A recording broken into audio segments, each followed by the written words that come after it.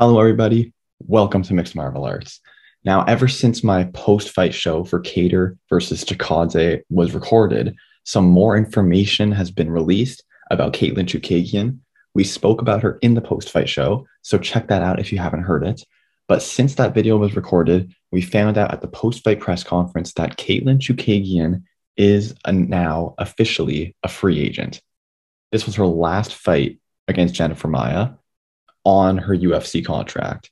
So she's officially a free agent, and heading into her last fight on the contract, according to her at the post-fight press conference, she spoke with the UFC, asked them if they're going to be renegotiating, and they said they wanted to see her get this fight finished with first. So they didn't renegotiate. Her fight's now over. She has no more fights left with the UFC, and now we could potentially be seeing her signing with another promotion. And I want to know what you guys think first. Who do you want to see Katlyn Chookagian sign with? Put that in the comments section down below.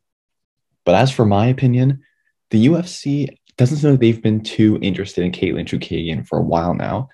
In my opinion, Chookagian is an exciting fighter and a dominant fighter. I think she's the second best flyweight in the world right now. But the UFC doesn't seem like they really want to do business with her. Otherwise, why wouldn't they sign her going into her final fight on the contract?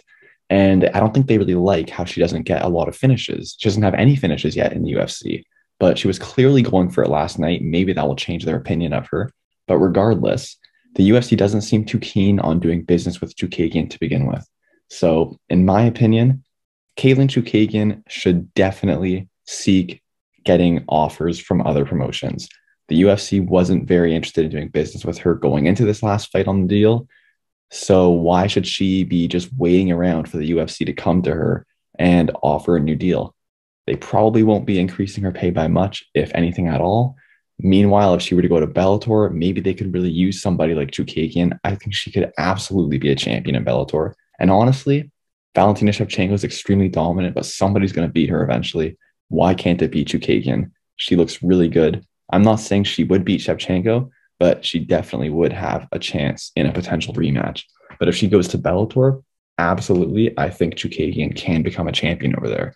And Bellator could probably use a big name like her, and they could even use her as a good marketing tactic to say that they have the best flyweight in the world. It's an argument, and that's something that Bellator can use to their advantage. Or maybe she can even go to PFL. If they open up a flyweight division for her and build it around her, that would give Chookagian an opportunity to fight for $1 million. And that's my opinion. Chookagian should definitely seek offers from other promotions, see what her value is in the market. I think the UFC, personally, I think the UFC is undervaluing her significantly, actually. She has exciting fights. Last night was a great fight. She was looking for the finish. And I think that the UFC is undervaluing her. What do you guys think? Where do you want to see her sign? Let me know in the comments.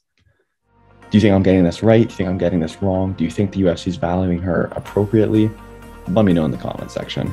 But thank you guys for watching. Be sure to follow the link in the description to my Twitter page for more frequent mixed martial arts updates. Hit the like button on this video if you enjoyed it, and subscribe to my channel for more videos. Thanks for watching, and I'll see you in the next video.